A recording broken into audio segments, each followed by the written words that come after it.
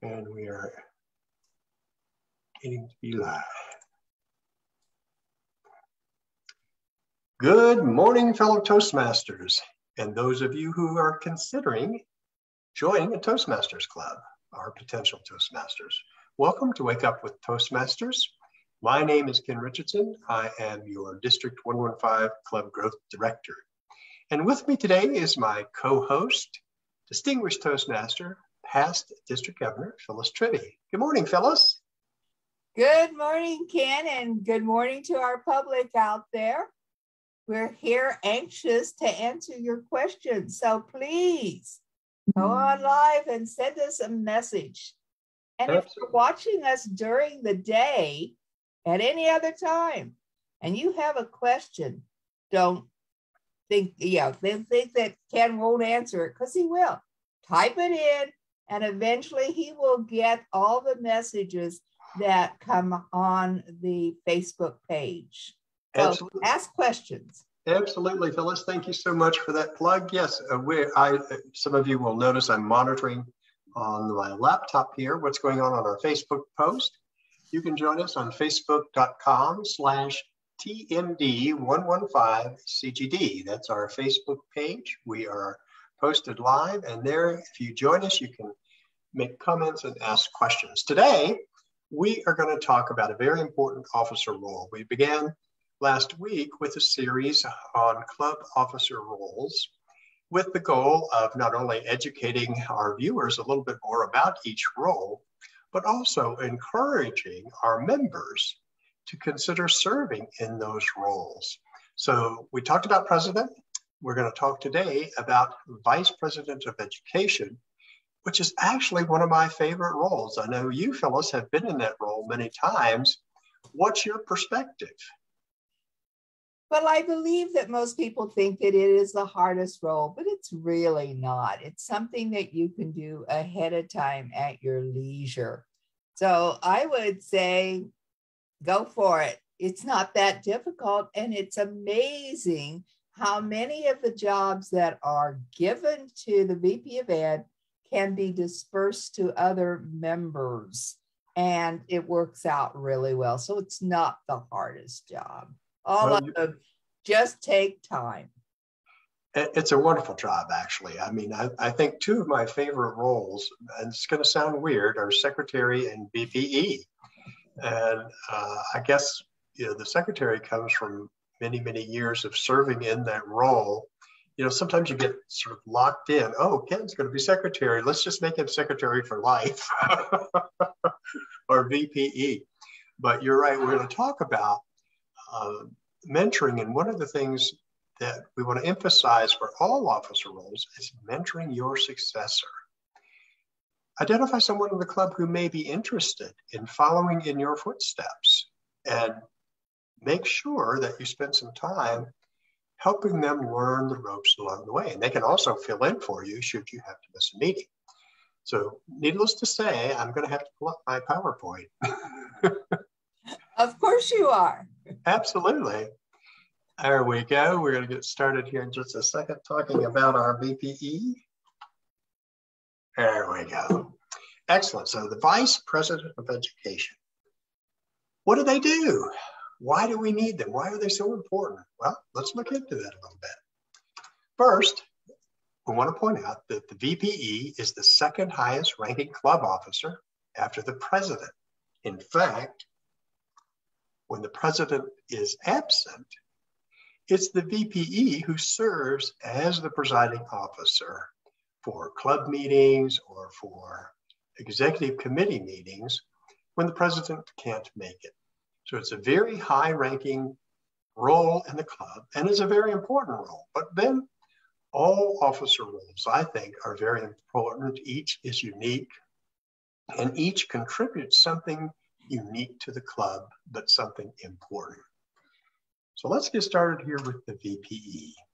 Now, I've organized this a little bit differently than perhaps some of our members who've attended TLIs have seen it in the past.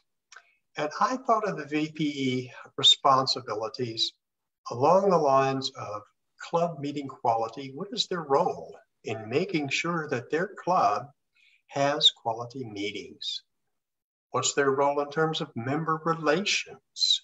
How do they interact with members? What services do they provide, and what do they expect from members?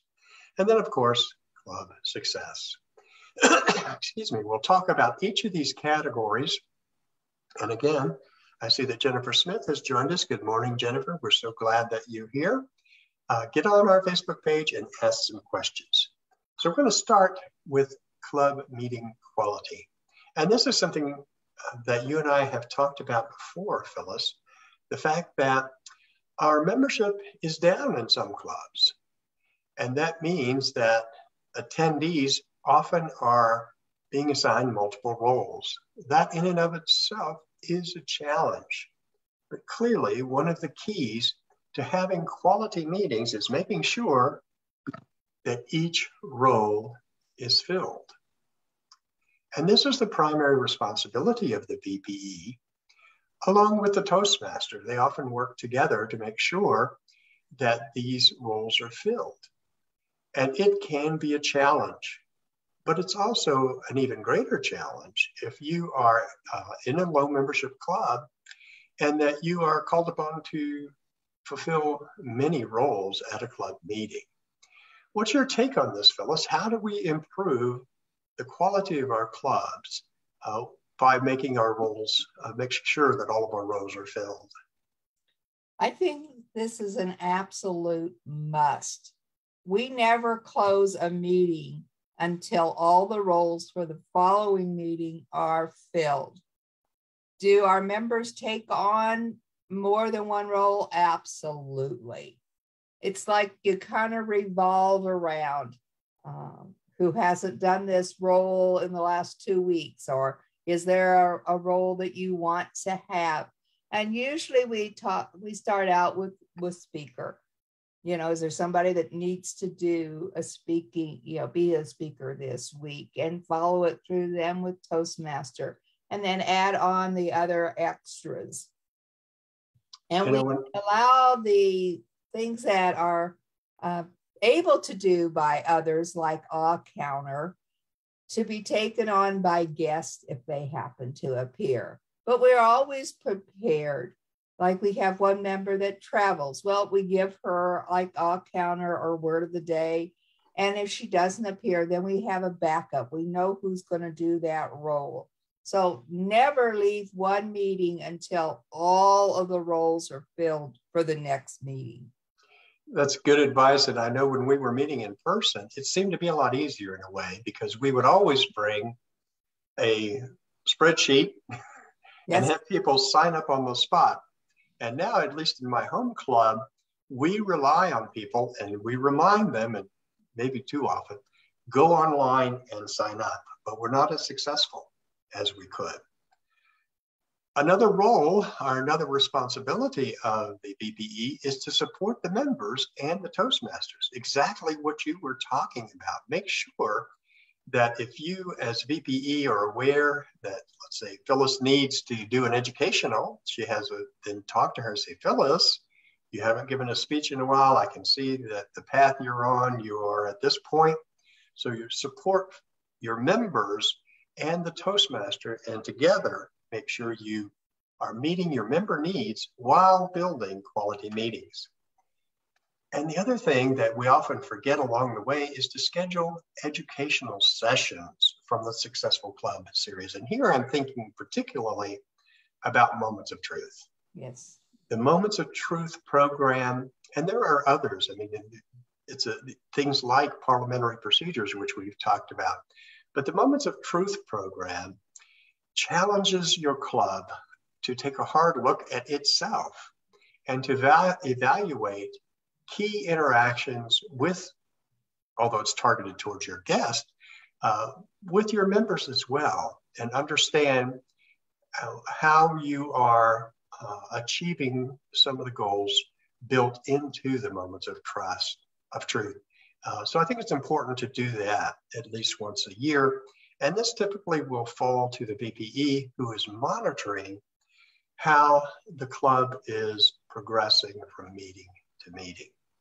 Some other areas include member relations. Well, what do we mean by that? Well, this translates from quality club meetings to how you relate to your members and you help them fulfill roles. So one of the most important things is the mentoring program. When you have a new member join your club, they will not stay long unless you have a strong program to welcome them into the club and to mentor them along their Toastmasters journey. And I know this is an area that's near and dear to you, Phyllis. So why don't you share with us, what your thoughts are on mentoring and its importance to club success? You're right. It is very, very important because most members join are kind of scared at beginning, and they need somebody that has the knowledge of how the club is organized and understands each of the roles. And there is a place where on our website, you can ask for a mentor, but I don't think that should happen. I think right away, you should ask, is there someone in this club that you recognize that we could work well with? If not, usually we would say, is there anybody here that could be a mentor for Phyllis? And if they hold up their hand, we pick one to come and be her mentor. You can have many mentors once you're in the club and you feel that you can connect with somebody better than the mentor that's been given you. Doesn't mean that you can't go to them and ask them to be your mentor. But when you're first joining a club, people don't know one another. And so it's important that right away a mentor is assigned. That gives the cheers to the new member to be active in the club. Talk to them about when they answered a table topics question. Talk to them about the first speech, how to go about getting on pathways, actually taking them to pathways and helping them select their path. So there's many things that a mentor can do right away. So it should not be you don't wait to present a mentor to a new member. I agree. And the other thing is that the VPE should follow up with that member and the mentor. How are things going? Is this a good match? Where are things falling down and what do we need to do to fix it? Also ensure that new members are properly inducted and they're oriented to the club. And like you said, explaining club roles, understanding each meeting role and club officer roles. I think that's part of the orientation process. So you want to make sure that that happens, and you want to notify the president. Hey, this member just got an education award. They reached level 1 or level 2 or whatever they are in their process, particularly for those newer members. Recognition is important. It's because the VPE signs off in base camp, he or she knows where they are in the Pathways program and is in an ideal position to say to the president, hey, next meeting, we want to make sure that we recognize Phyllis for achieving level 1 in her presentation mastery path. So that's an important role. Other things that the VPE needs to think about, we talked about base camp, is to be the base camp manager. And I know some people still find navigating base camp in Pathways a bit intimidating. And there is a learning curve, but I think the best way to do it is talk to people who have used it. Your successor, for example, can help you, and just dive in. Don't be afraid to sort of search Basecamp for what you want and learn how to use it. The primary role, of course, is signing off on achievements for your members. And that's very, very important. There's nothing worse than completing a level, filling out all the paperwork, and then the ball is dropped. And that also means you have to learn how to manage Club Central and your club's website. Those are roles that we don't often talk about enough, but it's not enough right now to sign off in Basecamp. You also then have to go into Club Central and fill out the forms there to get acknowledgement and full credit within TI. Now, I understand they're working on this so that the Basecamp and Club Central is going to be a one-time entry, but for now, it's a dual entry system.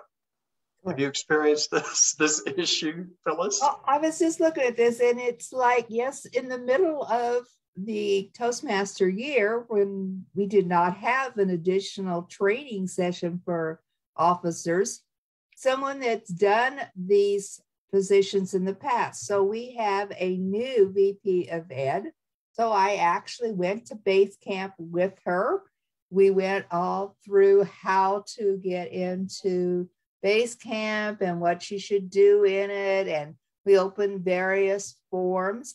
What happened is she had a Zoom room. So then I went into her Zoom room and I let her open all of these things. Then we went to Club Central and I went through everything that was in Club Central with her. So she got, individual training on this and knows that I am available at any time.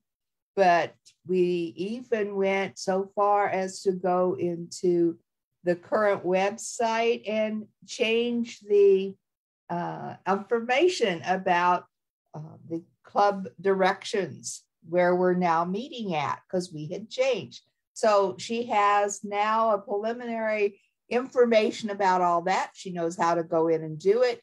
And she can go into the websites, either place, and look at things. So, and learn just by playing around and seeing what's there. And you may have, for your Free Toast Host Your Club's website, which is usually going to be Free Toast Host, you may have a webmaster or someone who is very savvy technologically that can help you. But as the VPE, you will have the ability to edit agendas, to edit the website, to add things like educational achievements and put those in, make sure that the email addresses and what have you are of your members and phone numbers, all of that is current. So I think understanding the website or making sure if you do have a member who is kind of your webmaster, that you communicate consistently getting that and keeping it up to date. That's very important. And then mentor your successors. We talked about earlier, you may have identified someone in the club who's interested in the VPE role, who's maybe soon ready to move up and assume an officer position. So make sure you identify that person. Be proactive. Approach them about learning the role. They can help you when you're out of town, for example, but they can also be ready to serve in that role in the next election cycle. In terms of club success, so we've talked about quality meetings, we've talked about member relations. For the overall success of the club, there are certain things the VPE should do. That includes making sure that all of the officers receive and complete the district-sponsored training, the TLI. It's so important, this year, and I do have a bone to pick, I should say, with TI when they say, oh, it's okay to have four officers trained and you get credit. I think that's lowering the bar. I think that all 7 officers need to be trained. And I know as District 115, we recognize those clubs that have all 7 officers trained, even though the TI requirement is at least 4. I don't think that's enough. What do you think, Phyllis? Well, all positions are important. But I always thought that sometimes the reason not all 7 go to the training is because they've been before. And I am very happy about the training that's given to members that are fulfilling roles that they've already been trained for. It's, I think that's a great thing that Gene Williams came up with. And I think that in that case, you might get all 7 to be trained. But yes, if you've not done this role before, you need to know what is out there, what information there is, and you need to see other people that are in the role, and you need someone that you can talk to if there's not somebody in your club that you can ask questions directly to after the training. That's a good point, and I'm glad you acknowledge the early bird training, that it was another innovation by our program quality director, Gene Williams. And it answers that question. Well, look, I've been president 500 times. Why do I need to take this again? So this provides a little bit different perspective in the early bird training. It's a panel discussion of lessons learned and advice and that kind of thing from other, say, club presidents or club VPEs in an online environment. So it's a really good innovation, and it's proven to be very popular. So that's going to be coming up soon. If you look in this month's newsletter, you'll see the dates for the early bird, and then we're going to do an in-person TLI, and then we're going to do an online TLI. So we're trying to accommodate the needs of all of our members in one way or another. Manage club speech contests. When I remember the first time that I was a VPE, I didn't appreciate what that meant. What is that? What does I have to do? Well, you're really serving sort of as a contest chair, or you're recruiting someone to serve as the contest chair and then supporting them at the club level. And as you and I know, over the years, you can actually have the contest, in which case you must follow the rules in the rule book, or the club can appoint someone to represent them at the area level. But it is incumbent upon the VPE to manage that process and make sure the club is aware of their options, and to make sure that if they are going to have the contest, that it is conducted in accordance with TI guidelines. And then finally, this is another area that isn't often talked about. And this, I'm going to talk about some more areas, but represent the club at the area and district councils. At the area level, our area directors work very hard to be that link between the district and the club and to serve their needs. As a VPE, part of your role is to serve on that council along with the president and the vice president of membership. At the district council level, it's the club president and the club VPE who are voting on the issues that confront the council. So make sure you're aware of that responsibility as a VPE and that you fulfill that role, that part of your role, because it's very, very important. It keeps your club plugged into what's going on within the area and within the district. And that way you can share appropriately the information. Any thoughts on any of these that you want to share, Phyllis? Or did I miss anything so far? Well, club speech contest, this is a begging process to get people to volunteer to be in a speech contest. You just got to keep talking it up about the wonderful rewards and that we need contestants, and please volunteer. You never had to beg me. I loved contests when I was eligible. Well, the newer members are kind of shy about this thing. So we call it volunteered. They, voluntold. We tell them they need to do this. Well, as far as the area council meeting, absolutely. Yeah, the VP of Ed is a member, but not always, they can't always attend everything.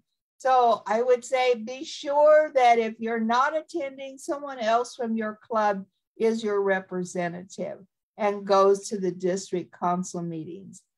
I used my council meetings not only for training, but to decide on everything for our contest. Then my day, we picked our own day. to have our contests, and I let that happen with the club membership. Absolutely. Some other things to think about. Ensure that members understand and participate in pathways. This is where assigning the right mentor comes in, walking them through the process, but the VPE may also want to offer an orientation program about pathways or have them attend one of the district-sponsored programs that introduce people to pathways. And the thing I've learned is that this is not one and done. This is something that requires some review, some repetition, so that your new members get familiar with and are actively participating in pathways. Again, recognize members for their achievements and then monitor the club's progress in the DCP. We're going to talk about the role of the executive committee here in just a second. We're running a little behind, but I think it's important. We always do this, Phyllis, but we're going to talk about the development of the club success plan and the role of the executive committee and monitoring the Distinguished Club program over time. So let's move into that. Take a look again, just to refresh our viewers' memory about the executive committee. It's the president, vice president of education, vice president of membership, VP of public relations, club secretary, treasurer, sergeant at arms, and immediate past president. We're going to be reviewing these roles. So as we go forward, each of these roles, today we're finishing VPE, we did president last time. Next time we'll do VP membership. So our members will see this quite a bit. They'll see this repeated about these roles. But what's important is making sure that the VPE presents regular reports on club activities at the executive committee, and that he or she participates in the development of the club success plan and the Distinguished Club program. Once you've done that, you've got a roadmap. And if you don't have a roadmap, you'll never know how to get to your destination. So this club success plan, coupled with the DCP to help you monitor your progress, are really, really important, but I think often overlooked aspects of what the executive committee needs to do. What are your thoughts, Phyllis? We always worked with the Distinguished Club program first. Find out what the 10 options are for the points that are needed to become a Distinguished Club, and who in that club can do a level 1, a level 2, who's committed to do a level 4 or a level 5. And I actually print out that particular piece of paper and write on it. I think it's part of the success plan. But also the next thing is the membership. Who's going to take over officer positions the next time around? That's part of the success plan. Can this person actually continue on in their position, or do we need to be looking at new officers? And a lot goes into it. Also, another thing about the success plan would be your awards. We talked about awards, but who pays for those awards now? Do we have dues? Have we not have dues during the pandemic? But now all of a sudden we're going to be in person and presenting awards. So do we need to start dues back? So there's things that you can talk about in the success plan that may not think about at the top. You may not think about when you say club success plan, but there's a lot to it.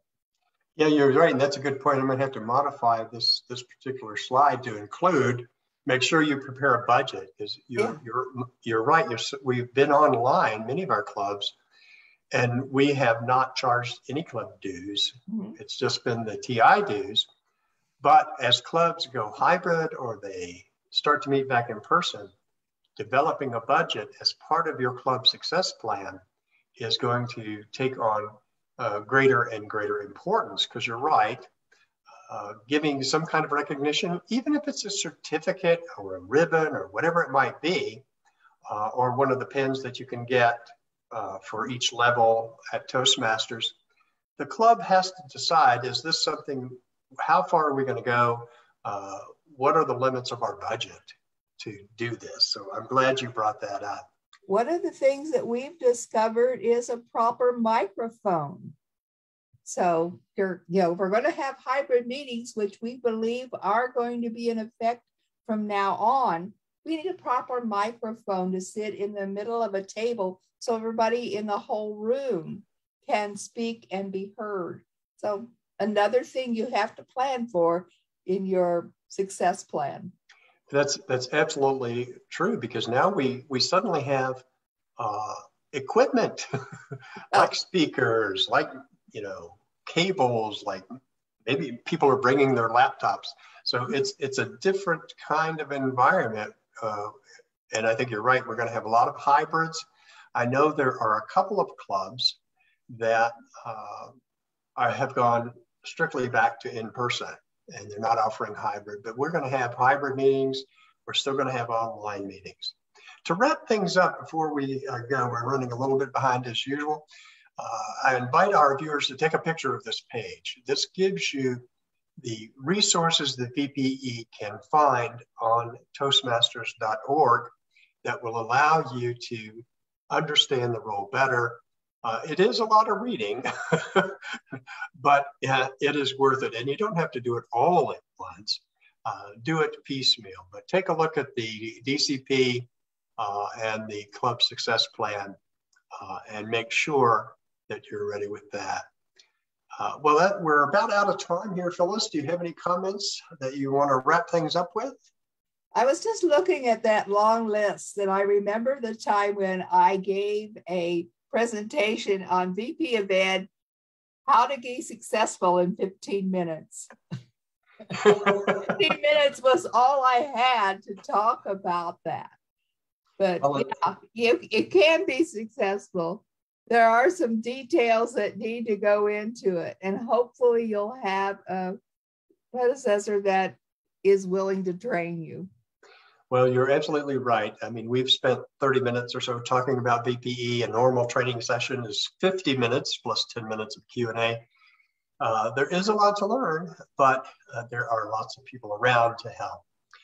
I just want to remind our viewers that we have a contest coming up, several as a matter of fact. The C1, C2 contest is this Saturday. Doors open at 9:30 a.m. at Palo Verde High School. Coming up on April 23rd will be the Divisions A and B, also at Palo Verde. And on April 28th will be the Divisions C and D, and that's at the historic 5th Street School in downtown Las Vegas. If you have questions about any of these events, please be sure to send me an email, d115cgd@gmail.com. We have our educational night coming up on the 9th of April, second Saturday of every month. Game night is on the last Saturday of every month. And you'll find details and links in the newsletter. Finally, let's not forget May 14th. The registration link is out for our first in-person contest. Convention. There will be contests, but our first conference. Since we've been at D115, the cost is very modest. It's $75 per person. And for that, you're going to have 2 contests. You're going to have some educationals. You're going to have a banner parade, if you remember those. They're always fun. We'll have a recipient of the Communication and Leadership Award and a keynote address. If you have any questions again, please shoot me an email, and we will see you again on Thursday. And I think at that time, we'll be talking about the Vice President of Membership if we don't have a guest instead. So thanks, Phyllis. Thanks, all our viewers. We will see you soon. Have a great, great day. Bye. Bye.